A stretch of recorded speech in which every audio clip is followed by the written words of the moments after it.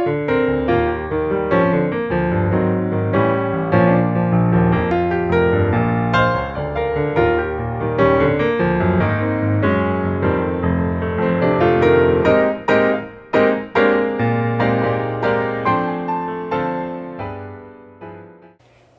everybody and welcome to another episode of Lullabies with Leo. Leo is here today and he's in his holiday pajamas and I am also in my holiday pajamas. Today we're excited to be reading you How the Grinch Stole Christmas. It's a longer one, so hopefully Leo has the patience, but we hope you enjoy. So let's get comfy. Here we go. How the Grinch Stole Christmas by Dr. Seuss. Every Who down in Whoville liked Christmas a lot. But the Grinch, who lived just north of Whoville, did not. The Grinch hated Christmas the whole Christmas season. Now please don't ask why, no one quite knows the reason. It could be his head wasn't screwed on just right.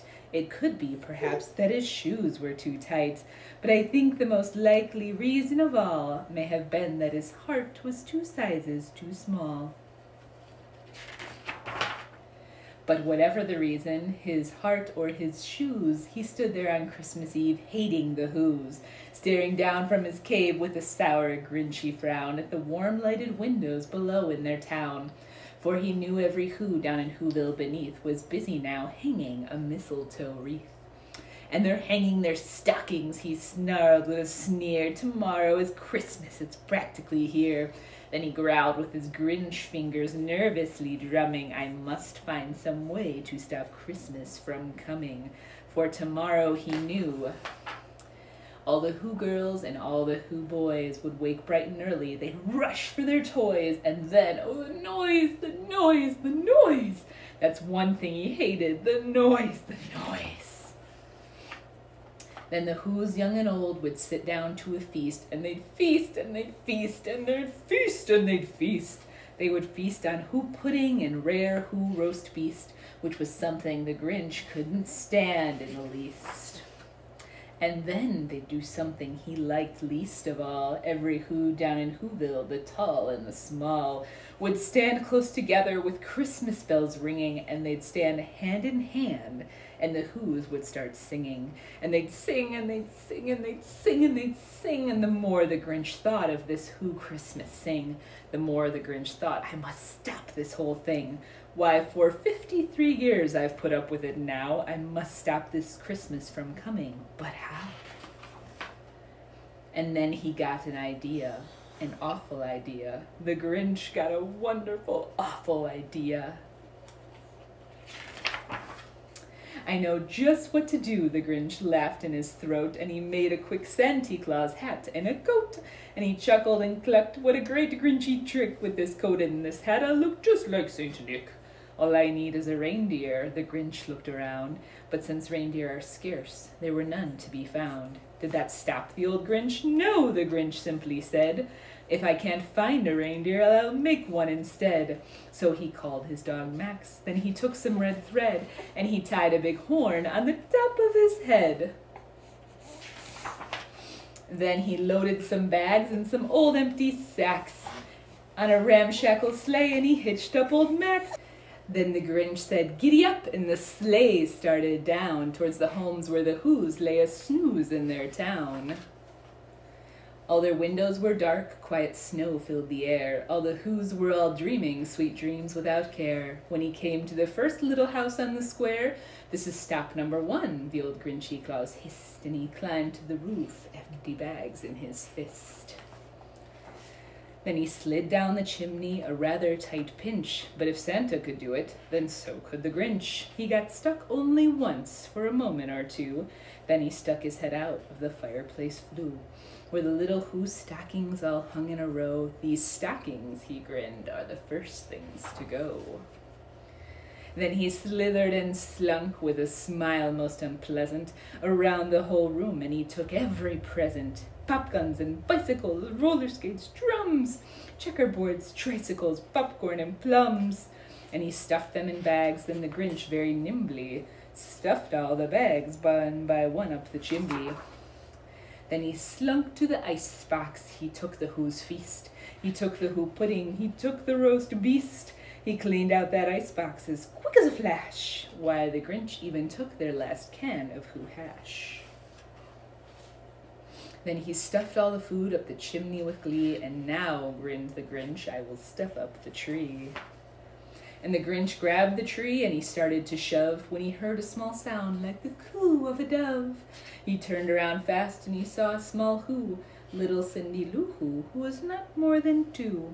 The Grinch had been caught by this tiny Who daughter, who got out of bed for a cup of cold water. She stared at the Grinch and said, Santa Claus, why? Why are you taking our Christmas tree? Why? But you know that old Grinch was so smart and so slick. He thought up a lie, and he thought it up quick. Why, my sweet little tot, the fake Santa Claus lied, there's a light on this tree that won't light on one side. So I'm taking it home to my workshop, my dear. I'll fix it up there, and I'll bring it back here. And his fib fooled the child. Then he patted her head, and he got her a drink, and he sent her to bed. And when Cindy Lou Who went to bed with her cup, he went up the chimney and stuffed the tree up. Then the last thing he took was the log for the fire. Then he went up the chimney himself, the old liar. On their walls he left nothing but hooks and some wire. And the one speck of food that he left in the house was a crumb that was even too small for a mouse. Yeah. Then he did the same thing to the other Who houses, leaving crumbs much too small for the other Who's mouses. It was 1/4 dawn, all the Who's still abed, all the Who's still a snooze when he packed up his sled. Packed it up with the presents, the ribbons, the wrappings, the tags, and the tinsel, the trimmings, the trappings. 3,000 feet up the side of Mount Crumpet, he rode with his load to the tip-top to dump it. There you go. Pooh-pooh to the Who's, he was grinchiously humming. They're finding out now that no Christmas is coming. They're just waking up, I know just what they'll do. Their mouths will hang open a minute or two. Then the Who's down in Whoville will all cry, boo-hoo. That's a noise, grinned the Grinch, that I simply must hear. So he paused, and the Grinch put a hand to his ear. And he did hear a sound rising over the snow. It started low, and then it started to grow. But the sound wasn't sad. Why, the sound sounded merry. It couldn't be so, but it was merry, very. He stared down at Whoville, the Grinch popped his eyes. Then he shook. What he saw was a shocking surprise. Every Who down in Whoville, the tall and the small, was singing without any presents at all. He hadn't stopped Christmas from coming. It came. Somehow or other, it came just the same. And the Grinch, with his Grinch feet ice cold in the snow, stood puzzling and puzzling. How could it be so? It came without ribbons, it came without tags, it came without packages, boxes, or bags. And he puzzled 3 hours till his puzzler was sore. Then the Grinch thought of something he hadn't before. Maybe Christmas, he thought, doesn't come from a store. Maybe Christmas, perhaps, means a little bit more. And what happened then? Well, in Whoville they say that the Grinch's small heart grew 3 sizes that day. And the minute his heart didn't feel quite so tight, he whizzed with his load through the bright morning light, and he brought back the toys and the food for the feast. And he, himself, the Grinch, carved the roast beef. The end. Well, there we go, you guys. Such a wonderful story. I love all the rhyming, and I love the message. Christmas isn't about presents. It's about being with people you love. And if that's one thing we're grateful for, and I am very grateful for, is to be able to spend time with the people I love. So, another episode of Lullabies with Leo, holiday edition. We hope you enjoyed, and we will see you next year.